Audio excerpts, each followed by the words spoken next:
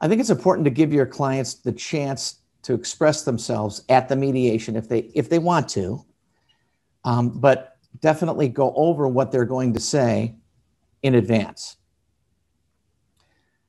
So when a well-spoken plaintiff talks for a couple of minutes, for example, about the effect of the injury, or in an employment setting, the job termination, the effect that this has had on his or her life, it's a really persuasive moment.